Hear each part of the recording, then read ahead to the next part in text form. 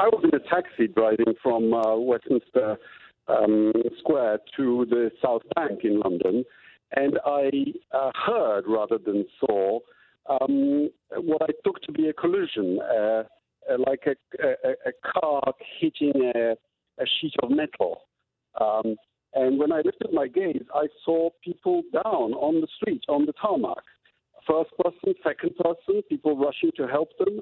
I saw in all 5 people mowed down by a car, including one person bleeding heavily from the head and another person lying there unconscious. And what was your reaction, Minister? It happened so quickly that you don't even have time to get frightened.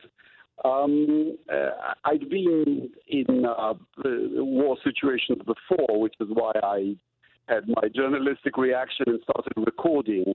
And our taxi driver immediately called the emergency services, and we started hearing sirens within literally a couple of minutes.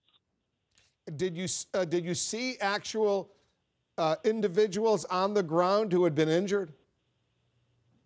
Yes, I saw 5 people. 5 people I definitely saw. And ambulances had already arrived, because we know there are a lot of ambulances on the scene right now. Well, they hadn't by then, because I saw them seconds after impact.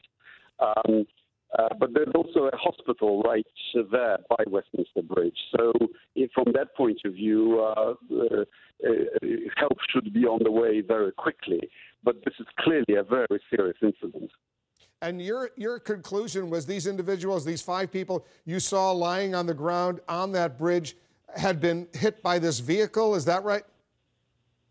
I didn't see it, but it's what I assume. There were 2 people on the tarmac, and at least 2 people sort of by the side, by the balustrade of the bridge itself. So it looked like the car was, I'm now assuming, I'm now speculating, as if the car was swerving between the pavement and the road to hit people.